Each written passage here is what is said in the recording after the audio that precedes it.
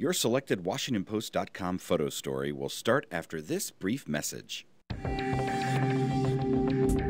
Not surprisingly, the auto company known for its handling and reliability also has the best gas mileage.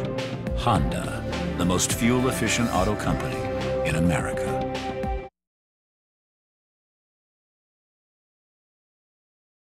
I do not, from a day-to-day perspective, think that I am a black man running a company. Yet, I am reminded from time to time, when you run businesses, you do go into a room where you are the only African American. And in those cases, I do realize that, okay, obviously I'm different.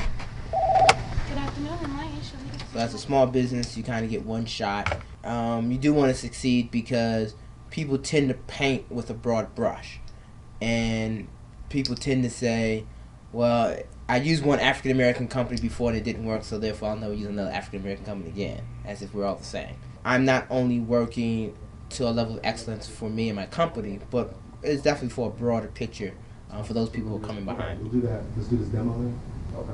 You know, we perceive that it would be a lot easier doing your own business as a majority. But I don't know how that feels, because I've never been a majority. So I don't know. You know, I've been a black man all my life, so this is the life that I know. So I guess at some point it is what it is, and you don't think about it. And what's really right in front of you is, okay, how do I keep this business growing?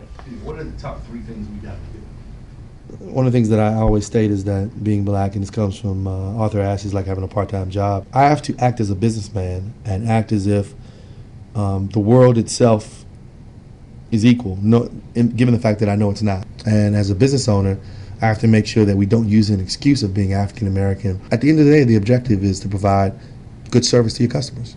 The subtleties of everything is you'll never know. You can never say I didn't get this contract because I'm black. However, you know that maybe because you were perceived as not being able to provide a certain amount of service to someone, that was a gap you could not overcome. I think you have to overcome that gap in ensuring that you provide a service, a presentation, who you are, at a level of quality that does not give anyone the opportunity to see any weaknesses. The better you get at it, the more of an advantage it turns out to be. And most people don't see that, because if they don't think you can do it and you do it, they want to see if you can do it again. And then they want to see if you can do it again. And eventually you can do it again your way to extreme success. And that's what Andre and I hope we can do.